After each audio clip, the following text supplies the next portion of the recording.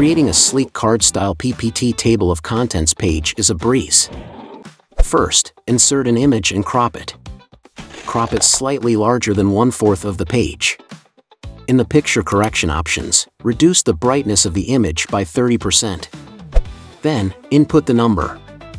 Adjust the size and font.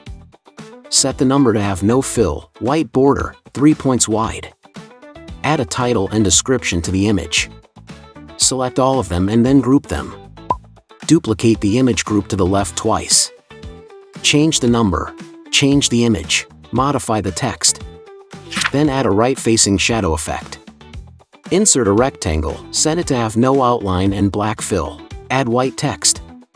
Copy this page in the PPT. Select all page elements. Align them to the left. Then drag them off the page. Finally, set the transition of the second page to smooth.